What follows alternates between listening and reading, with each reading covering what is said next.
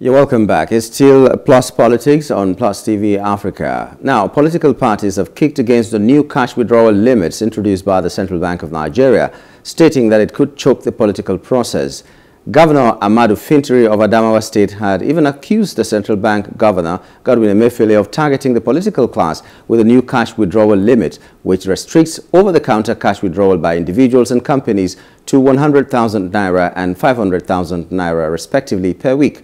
According to a memo signed by the CBN's Director of Banking Supervision, Haruna Mustafa, withdrawals above the threshold would attract processing fees of 5% and 10% respectively for individuals and corporate entities going forward. In addition, third-party checks above 50,000 naira shall not be eligible for OTC payment, while extant limits of 10 million naira on clearing checks still remain.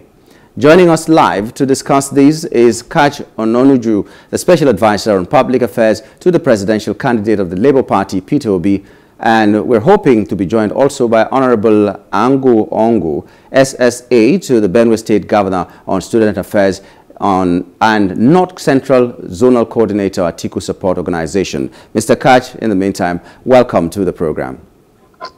Thank you very much for having me. Okay, we're glad to have you. What is really the grounds with the policy of the maximum withdrawal as brought by the Central Bank of Nigeria? Well, from what I can see, a lot of people want the old system they're very used to. I think it's an issue of us not being very used to change. I think the fact that cellular telephony now has service in every neck and corner of this country, we should allow this a try. And if there are problems, amendments will be done in front. I do not want to sell hysteria to the population, but all I will say, nobody is holding your money. All they are simply trying to reduce is the physical cash available on daily transactions in the Nigerian economy. So I think we're going to get by. Okay, I'm not going to raise alarms, but let's see how it goes. I'm sure the same standards will apply to all. Buhari has his reasons. Central Bank is in charge of monetary policy, and it has made its move. Let's see. And of course, they've said that they are going to be flexible. Let's see what that means. They will be flexible. Let's watch them. Let's play along, and let's raise our voices for those things that will undermine, especially the SMEs and the very poor within our population. Apart from anything else, some of the people who have argued against this policy say, as good as it might seem, the timing is really, really wrong. What is your take on that? Well, the timing and it's being wrong, it's as a consequence of the calculation by some politicians that they will do vote buying. If you do vote buying, who else you want to pay to? You want to pay to all your co-agents, you can pay them through the wire transfer. But unless you want to do vote buying, that's when you need excessive cash. That's not proper. That's undemocratic. So I think if you evaluate it from the noise from the political class, I think it's a good policy by the government to try to dissuade as much as possible the incidence of vote buying. Do you really think it will have a very big influence on this vote buying? Because, like they say, if the bird learns to fly without perching, the hunter will learn to shoot without missing. So, will it really affect whether or not people will buy votes? You cannot stop people from trying to cheat. Don't forget that's the problem Nigeria has. You can't stop them from trying to cheat. And that's the reason why we should do everything possible to reduce that particular intention to cheat. They would try to do anything they want. Let us stay this and watch how it goes. If there are problems, since the central bank are willing to be flexible, we will raise our voices and they will fine tune as we go on. I don't really think there should be a need for panic. We will still survive this. They're simply trying to withdraw as much physical cash as possible from the fiscal economy. Okay, but some other people have also expressed concern that even though this is a good policy, and like you say, that we shouldn't panic, but be optimistic that it is going to work. We are going to get by. But do you believe in the banking system of Nigeria, that they are going to pull through with all this? Because we've seen situations where transactions are... Yeah. I told you this is something new. So the country will have to grapple with this. Let us see how it goes. No idea comes out perfectly, but you work on them as the time goes on. So let's see how this comes, and together we'll help the central bank to actually sort everything as we go forward. No, the concern is not even about whether it's a new thing. I'm concerned about, my question was, how much faith do you have in the banking system as at now, even without this new policy? Let the policy stay. We should not have too much arguments about this. There are people who wish to buy votes. If the government doesn't want that, it can reduce the incidence of vote buying. That's okay. Let's see what goes on. People should stop complaining and face up to the facts. Okay.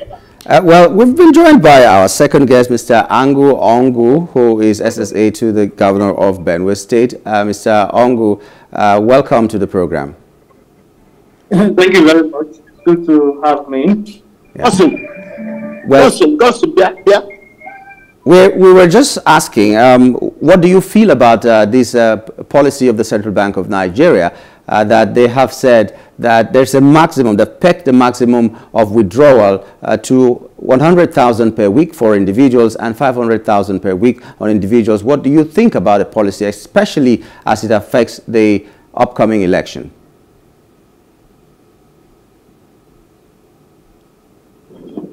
Mr. Ongu. Yeah. Thank you very much. My thoughts. To share my thoughts. Thank you very much. Good evening, Nigerians. It's good to have me in your studios again. I would like to quickly say that, okay, I'm no longer a senior special assistant to the Benue State Governor. October 19th, 2022, I resigned my appointment from the Benue State government. Okay. So thank you very much. I would like to say that the monetary policy that has been put in place by the CBN, as good as it's saying, it has nothing to do with elections being by the corner or not, nothing about the timing. But if we look at the law is very clear on monetary withdrawal. So if we now come out, make pronouncements here and there that are not backed up by the law, it then begins to seem as if we're a banana island, we're a lawless people. Because every pronouncement of government should be backed up by law. So to say that there is nothing wrong, Nigerians should stop complaining, it is not correct. As much as we want to strengthen our system, go cashless, whatever should pronouncements, whatever measures that are to be put in place for us to go cashless should be backed up by the law. So I would like to say quickly, as many other Nigerians have observed, the pronouncements by the CBN have no backing in law. So if the CBN wants to bring about a cashless society in Nigeria, there are some sections of the law that needs to be amended. And I think until that is done,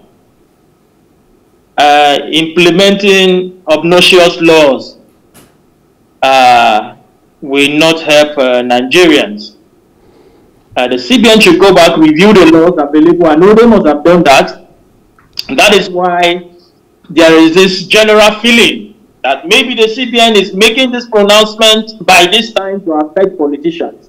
Because we expect that the CBN as a body of government, as an institution of government, should know the law very well. Should not just come out and make pronouncements. But I don't understand. Mr. Ongu, just a moment. I do not understand. The CBN, there is a law that established the CBN, and there's a law that gave the CBN the autonomy to do a lot of things, including to change the face of the naira that it just did now. It didn't need another law by the legislature to do that. So why do you think it doesn't have the powers to peg whatever they want to peg as an autonomous body? Yes, sir. I will take you to the Money Laundering Act 2022. Section 2 of that law says that. Section 2 of that law 1 says, no person or body, corporate or corporate body, shall accept in transaction through a financial institution, make or accept cash payment of a sum exceeding A, 5 million naira or its equivalent in the case of an individual. B, 10 million naira or its equivalent in the case of a corporate body. That is section 2 of the Money Laundering Act 2022. So what the CBN is saying now contravenes this law. So that is why we are saying there shouldn't be any contradiction. So if there is such a law, and the CBN goes ahead to make pronouncements that are not backed up by law, it then leaves Nigerians to buy into conspiracy theories that look, it is because of elections and to maybe avoid vote buying. There are better ways to avoid vote buying, not to make obnoxious laws or pronouncements, just like the CBN has done. So the CBN should go back and do the right thing. The CBN should go back and look at the relevant. There is a law creating it, right? But there are other laws too. And I don't think any, apart from the Nigerian Constitution, I don't think any other law supersedes the other. Okay, let me remain with you before I go back to our first guest. You have just said something about laws being broken by this pronouncement, and the way the pronouncements by Governor Fintiri, for instance, of the PDP, who is in Adamawa State, suggests that maybe the CBN did this out of jealousy, so that it will affect the politicians, like you have also said as well. How actually will this law affect the politicians? Because if you can still do transfers, you can still do a lot of other things without carrying the cash around. How do you think it's really going to affect the politicians? That is what we are saying. What we are saying is the CBN should do the right thing.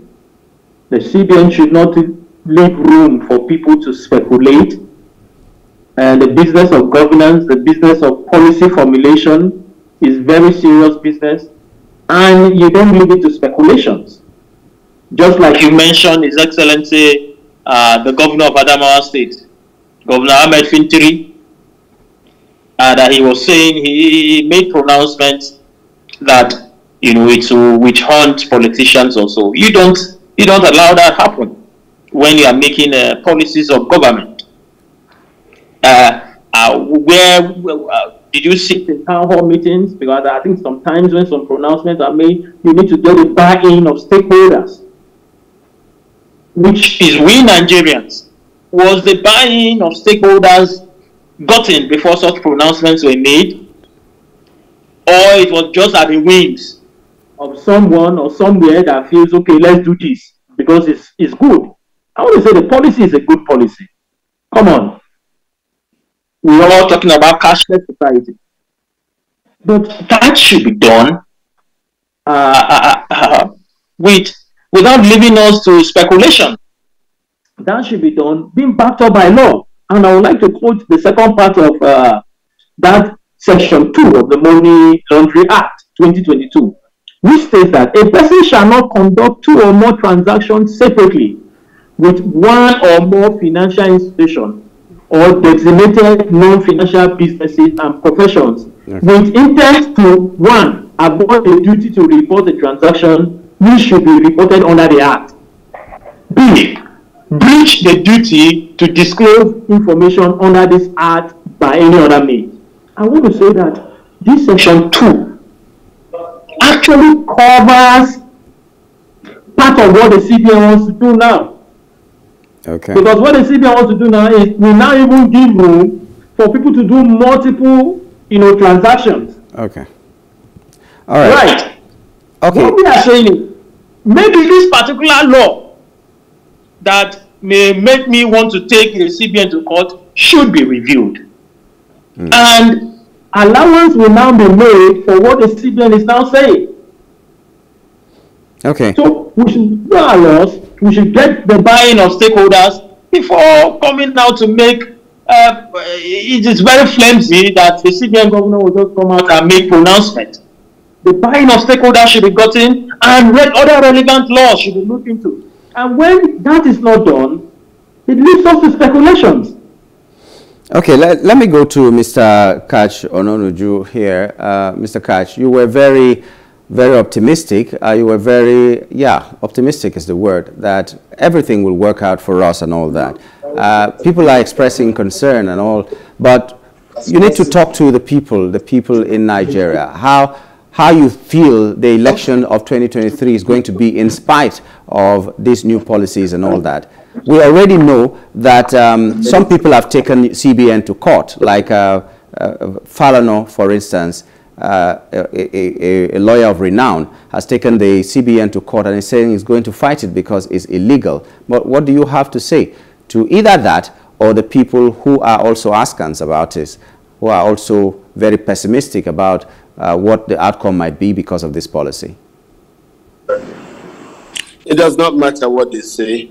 We live in a society governed by the rule of law. Try the laws. If you have any opposition, interrogate whatever it is. There is no big issues about this game. I think the decision has been taken in line with CBN's belief that it is exclusive for monetary policy. So whoever disagrees, it's right to go as far as it has gone, let them go to court. It's as simple as that. I don't think we should be making noise about this. Okay. So finally to you, Mr. Ononuju, let's just know how much faith do you have in next year's election, whether policy or no policy, how much faith do you have in the preparation of INEC and in whatever has been put in place to make sure that the election comes and goes next year?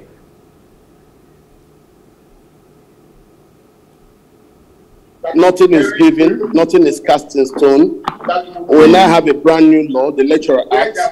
We're going to try it for the first time, the amendments that demands biometric authentication before voting, that cancels the need for incident forms, that also cancels the need for the collection center, which is the center where the rigging occurs mostly. So we're changing our country. Let us see how it will go. We are quite optimistic that this will help, and that's why you see the youth are much more optimistic about the politics. But those who believe in transactional politics are the ones who are thinking of the old order.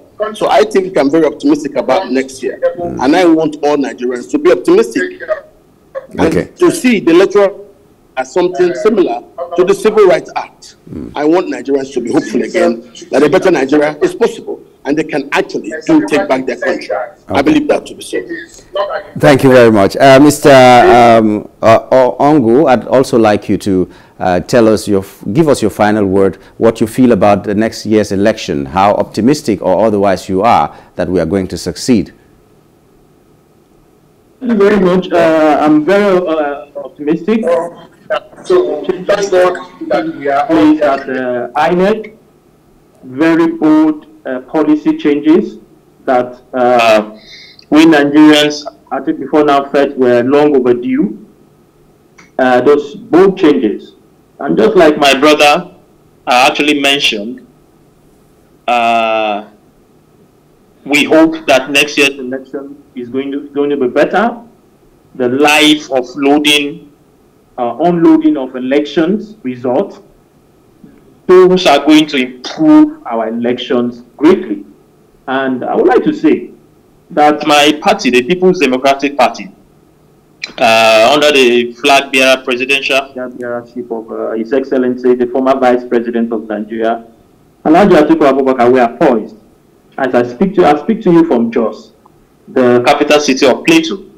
We were here today to canvass for votes, and we are poised. The PDP is poised to recover this country, rescue this nation, and rebuild a very vibrant Nigeria. So the PDP as a party that I belong to, we are ready, we are poised, and with, as I mentioned, with the bold policy changes within our electoral empire, the Independent National Electoral Commission, the elections of next year are going to be quite credible. Thank you very much. Thank you, gentlemen, for being there and sharing your thoughts on the whole process. And Kach Ononuju, thank you so much for coming on the program.